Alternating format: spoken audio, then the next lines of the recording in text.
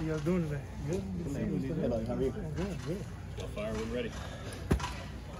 So you obviously had a taste of it in the spring. What's it like coming out here knowing, hey, this is my team, I'm the guy? You know, man, it's good. You know, good experience. You know, I'm just ready for game one. You know, kind of sets the mindset where kind of like the Boston College and Notre Dame game that you know going into this week or going into week one of this year that you know you're going to be the starter. So it's good knowing that. Sure. Have you made an emphasis coming out here on the practice field this year compared to last year?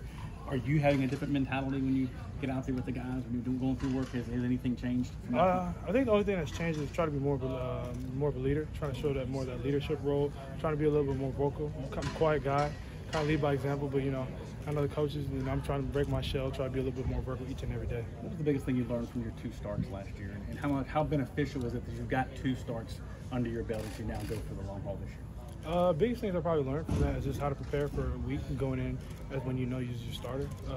Going into the Notre Dame game, I knew I was going to be a starter, so that kind of helped me prepare. And coming in right now, coming in first fall camp, being a starter for the Georgia game week 1, that's basically what I learned is like how to prepare and how to be a starter and how to take it up going leading to the first game. What is the biggest thing you learned in preparation and just all the details that go into something like that? Probably the biggest thing I learned is just how much time and effort you got to put in. I mean, being a starter, that I know that you know you're the leader of the offense. Being the quarterback, once you know you're starting week 1, you're the leader of the offense. So you want to do everything in your power to make sure that you're ready to be able to lead the troops out in the offense and make sure that you're mentally prepared, that you put your team in the best position. So I think that's the biggest thing. You got quite a tall bunch of wide receivers out there. I mean, it's got to be fun to throw and catch with those guys. Talk about the development of guys like Uiagalelei, who seems to have taken a step up so far this year. Uiagalelei, man, he's done a huge job. I'm super proud of him, man, from what he did last year, from after last season leading up all the way here to fall camp. He's made huge strides. You can see it out here in practice. He's balling, man, making great plays, going up and grabbing the ball, moving, running, really looking light on his feet. I mean, he looks really good. So I'm happy for my brother Joe. He hasn't been out here yet for fall camp, but what does Justyn Ross bring to this offense? I mean, I think the whole world knows what Justyn Ross brings. I mean, I think he's the best receiver in the country. I mean, Justyn Ross is Justyn Ross. I think that just speaks for itself. What did you learn from Charles Barkley the other day, by the way? Oh, yeah, man. Sure. Well, I had no clue Charles Barkley was showing up at the team meeting today. Coach Sweeney called me over. He's like, I want you to meet somebody. I knew it was going to be a guest speaker. I didn't know who it was when I turned the corner. I'm like, oh, shoot.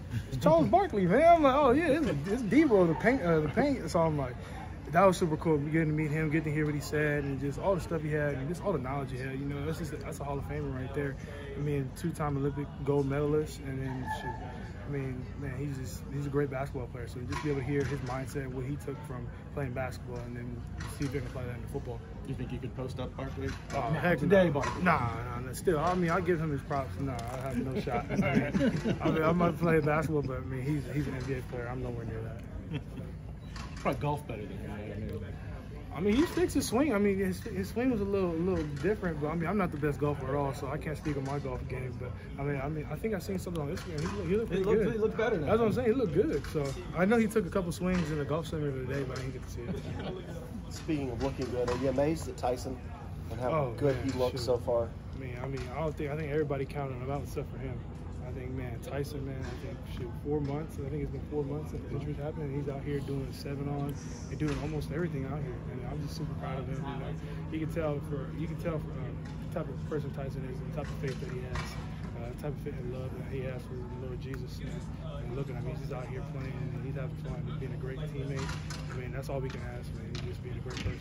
Have you spent some time this offseason looking at Georgia's defense, or are you going to wait till you get closer to that? No, I've been looking at Georgia's defense. Think? Yeah, they look great defense. I mean, got great players, a lot of people coming back. I mean, you got a great up front, great secondary, got a lot of transfers coming in, and this is going to be a big game. When you start with a caliber of opponent like that, do you think it sort of amps up the focus and attention to detail in camp, just knowing you have a smaller margin for error, so right off the bat? I think so. I think a little bit. I think for the most part, I think we're just all excited just to be able to play the first game. And then knowing that we have a quality opponent in Georgia, a real high caliber team, I think it just makes it that much more fun going through fall camp. I'm sure a lot will be made of the fact that you've got 2 high school rival QBs, Southern California guys. Certainly Alabama looks like it's going to have one as well. Do you make anything of the sort of California QBs coming to the Southeast? Is it a narrative that has legs to it? Do you feel like back home there's people that do recruiting more on a national stage now?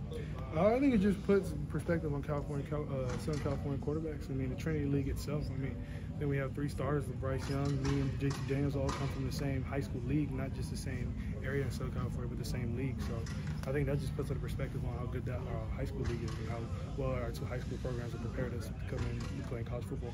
Do you think there's something to sort of I know JT is sort of, I would guess, Bill Defense would refer to him as quirky, maybe. Do you think there's something to that sort of Southern California, or Southern California QBs different than everybody else? I mean, I don't know. I think maybe we have a little bit more. I think we have a little bit, just a little different than people, I guess. But I feel like that's what every quarterback from coming from where we're from. I think everyone's different, and you could just say that. You could probably say that for every quarterback coming from somewhere else. What did you learn from Trevor about how to prepare for a game? Did you come here thinking you knew how to prepare for a game, and were there any differences in what you thought you knew versus what you learned last year, how to get ready? Oh yeah, definitely. I mean, you knew how to prepare for a game for high school, and you learned those basic materials. But when you get to college, it's a different level. You learn it from Coach Diaz, you learn it from Trevor, learn it from experienced guys here that've been here for a while, and you just kind of pick up on things, just different things you add to your toolbox. A couple examples. Just spending a lot of time in the film room, just how much time you need to spend in the film room, stuff like that. DJ, how would you describe your relationship with Coach Diaz, and how do you feel like he kind of shaped you into where you are Coach now? Diaz? I love Coach Diaz, man. I mean, Coach Diaz, man, he's kind of almost like a father figure to me. I mean, I rode with him 3 years, 4 years, going into high school, rode with him every single day. I probably spent more time with him than probably any other coach. I mean, I drove to school with him, rode home from him. We just had different daily talks. So me and Coach Diaz, man, we're super close. We love Coach Diaz. What's the best piece of advice you feel like he gave you? I think the best piece of advice that he's probably given me is just, I think this dessert is just, I think some of the best piece of advice is how to be a good husband, how to be a good father, how to treat your kids, how to be a good husband, just how to treat your wife. I think that's some different examples like that. You view your sort of personality in the locker room as much different than Trevor, like the way that you kind of approach leadership and the way that you kind of approach bonding with your guys and interacting with them. Is it much different than how Trevor did it? I think it's just a little bit different. I think we're just 2 different personalities, 2 different guys. So I think, yeah, it's different. We're definitely a little bit different in that different aspect. How so? Like, is there anything that's kind of noticeable to you? I mean, we're both laid back. I mean, I think it's just that I'm kind of I might listen to a little different music, might talk a little bit different than Trevor, just stuff like that. But I think just because I'm just DJ, he's Trevor. So you're saying Trevor has bad taste in music, and you're No, I didn't say that. But I mean, I think we're just 2 different people. I know we have 2 different mentalities. I mean, I think it's just where we grew up in just 2 different locations. I grew up in Georgia, I grew up in California. It's just 2 different. We're just 2 different people. Is it fair for people to? Brian says you're a little different because you come from California. Like, so what's different that you bring? Not I mean, I'm talking about just outside of football. What are the things he's talking about? I mean, shoot. It might be a little. I mean, from Southern California, I'm kind of laid back. I think that's kind of how it is out there. More laid back, a little chill. Might say food here and there. Might say a little different slangs and stuff like that. But I think I don't know. It's just kind of just where I grew up. I mean, there's not a lot of people out here from Southern California out here in the South, especially at Clemson. So I think it's just a little different flavor. So if you had to actively sort of force yourself to be more vocal when that's really sort of not really part of your personality? Yeah, I just try to be more vocal. I mean, I'm a vocal guy, but I mean, not really though. So it's just a little hard sometimes. I like to lead by example, but I know in the role that I'm in right now, I have to be a lot more vocal than I like to be. Is it fair for people to compare you to Trevor Lawrence? I mean, he was the #1 overall pick in the draft. He won a national championship as a freshman. Is it okay for people to compare you because you're the guy that comes after him? I mean, I think I think Trevor Lawrence, he's probably the best quarterback to ever play college football. And I think everyone should give their respect to Trevor. I mean, I'm just DJ. So, I mean, I don't think there's nothing that you should be compared about. Trevor's Trevor and I'm DJ. What do you miss most about Southern California while you're out here, aside from family and stuff? Shoot, food and the weather. I mean, I'm dripping right now. I'm sweating. I mean, it's super humid right now. I feel like the food and the weather. DJ, what did you weigh at your heaviest, and how did you lose that weight? What habits did you have to change? Eating, man. I love to eat. I love sweets. I just love to eat. I mean, I think I probably got up to like 258 during last season. I think right now I'm probably like 248, 247, and I feel a lot more in shape this year. So no more late night snacks? Is that what you said? Nah, I've been trying to cut down a little bit more running. Yeah, it's been good. You'll be able to keep it off with Bojangles in the picture now? I think so. Yes, sir. I think I will. Have salad for Will Taylor early on? Man, Will Taylor, man, exceptional athlete. I mean, He's a student of the game. This is what he brings to the field. Just not just football wise, but just like him as a leader. You can tell he's a leader already and how young he is, and he just does a really good job. Did he talk to you any about his baseball decision? And did you track that enough? I haven't talked to him too much about the baseball decision and stuff like that, but I know he's a great player. I know he wants to play both, and I'm just excited that he's here on our team. Glad he stayed. Is there anything that he surprised you about? Like yesterday, he surprised, or Saturday, I didn't realize he was as fast as he is. That kind of surprised me a little bit. Anything that kind of caught you by surprise? I mean, I knew he was super fast. I mean, I looked up like his baseball 60-yard dash on our scene. I was like, oh wow, yeah, he's got to be fast. So I was not surprised at all. I was expecting that. When did you first meet Bryce Young? Shoot, Bryce Young, maybe 7th grade. I mean, we grew up probably 7th, 8th grade. I think it was the first time I met him back in youth football. Yeah. So, but did you guys each have kind of a reputation back then, or was it still a little bit like nobody was quite sure what to make of y'all? I think we were just both two good quarterbacks in Southern California. I know coming out of 8th grade, going into high school, I know we both had offers, D1 offers coming out of 8th grade. So I always think that might have been one thing. Was it nice for you to have, I mean, despite him playing for a rival, to kind of have this guy who was going through a lot of the same things that you were, from the same area that you were, you know, trying to play at that same level that you were? Like, was it good to sort of have a foil, I guess, to some extent? Shoot. I mean, I guess so. I mean, you repeat that question again? Like, I mean, I don't know if you necessarily call him a rival, but did you kind of look at it as like a nice thing to have somebody to kind of compare yourself against? No, I wouldn't call it a rival. I mean, we were friends. We trained together. We were friends, and we just pushed each other when we worked out and stuff like that. I mean, he's a great player, and he's gonna have a great season here. I'm excited to watch him.